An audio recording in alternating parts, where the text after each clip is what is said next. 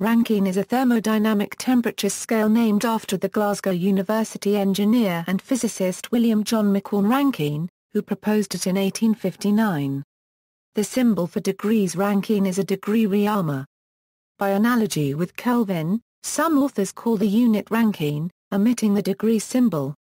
0 on both the Kelvin and Rankine scales is absolute zero, but the Rankine degree is defined as equal to 1 degree Fahrenheit, rather than the 1 degree Celsius used by the Kelvin scale. A temperature of a 459.67 AA degree Fahrenheit is exactly equal to 0 a degree Réaumur. Some engineering fields in the United States measure thermodynamic temperature using the Rankine scale. The U.S. National Institute of Standards and Technology recommends not using degrees Rankine in NIST publications. Some key temperatures relating the Rankine scale to other temperature scales are shown in the table below. Conversion table between the temperature units.